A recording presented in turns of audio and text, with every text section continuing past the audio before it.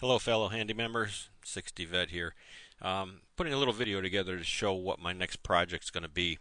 I was asked by our church to build a cabinet for our choir books and handouts and stuff like that. Right now, we're just using a cart that just seems to always get in the way, and they wanted something nice on the wall.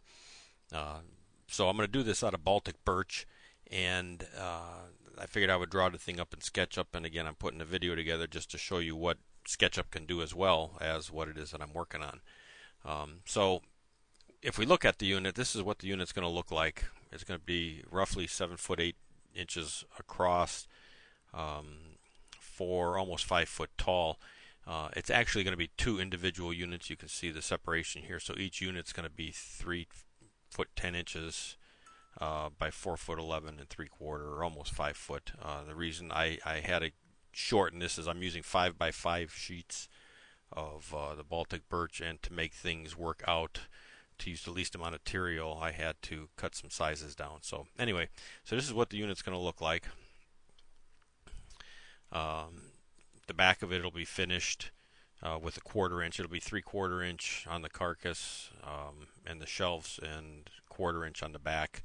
I'm going to use a French cleat, which is up in here. You can see the French cleat, and I think I'm going to make some legs for it to support the weight, so it won't be hanging just on the French cleat. So there will be legs on that as well. When the unit opens, it'll look something like this. The doors will open up. This front panel will flop down. So it'll be roughly a little over 2 foot with just these doors open, and a little over 3 foot with the big doors open. And when you look at it from the front, it'll kind of look like this. Um, these guys here are for handouts for like new music, stuff like that. These actually will come out. They'll slide out. He can take them into the church and put them on the pew, or just leave them sit on this shelf like this, or just leave it inside the cubicle or cubby hole, whatever you want to call it. Um, these shelves here will all be adjustable, and this shelf down here is a fixed shelf.